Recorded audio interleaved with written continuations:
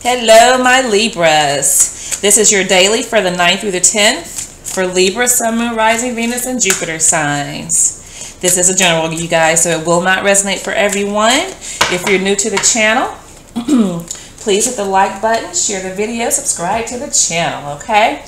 This is your angel prayers card for the day. Synchronicity. Thank you, angels. I trust your well-timed guidance and signs. The yin and the yang. Okay? All right. I like it. That is your thing for the day. Let's see what's going on for my Libras. Where are you guys at right now? I like it. Ooh. All right.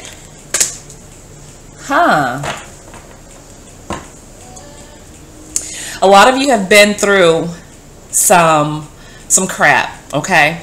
But you're coming out on the calmer side of things here in the Six of Swords. But there is something that is like awakening in you here, okay, with this Tower. And I don't, since there are not any horrible cards around this, I'm getting the strong impression that you guys have started communicating very fast with somebody. Okay? There's something that you have just started to do for a lot of you. Now, for others of you, you have you moved to a place, and some of you, and I'm sorry to say this, but some of you have actually experienced a situation where you have actually like got put out of a house, or you've had a house fire or something of that nature, and I'm very sorry to hear that, and you've had to like move like very fast. But for others of you, and I just got that, and I'm really sorry about that, because, you know, that's horrible. That's horrible. But as far as the relationship is concerned, for a lot of you, this is you guys. There's something going on right now that has really like awakened you. It's like you were moving through calmly, and, you know, just kind of going on with your life, and then boom, something happens.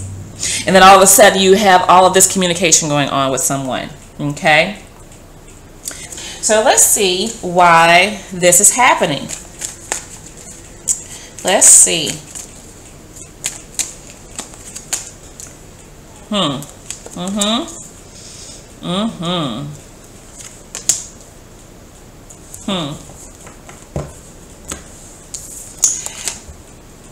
Moving to a calmer area. This is you completing a karmic cycle, and now you're starting something new here. All right, this is somebody that, you know, likes to take care of people. They like to make sure that their person is okay. They check on people. That is what this individual represents. Now, either you are thinking this about somebody that you have encountered, or they are thinking this about you. Very attractive, very alluring, but yet, you know, kind of not really untouchable, but somebody you would be glad to have on your arm. Somebody you feel like is stable and grounded. You know, somebody that is, you know, a commitment type of person. Okay? This is not a flighty energy at all. But, you know, all of this communication with this person, I feel like some of you are kind of, you're kind of leery about this person. You're kind of paranoid about the situation.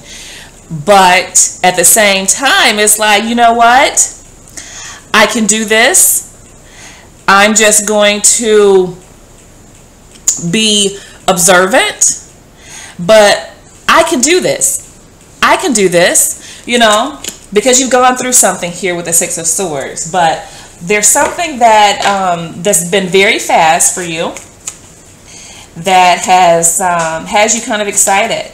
You're trying not to be so excited here, though, with the Queen of Pentacles, because you are leery. Again, this is like Sagittarius type of energy, flighty energy, you know, wanting to run, like the runaway bride or something, you know. It's like too good to be true almost for you. All right. So let's see what the outside influence is.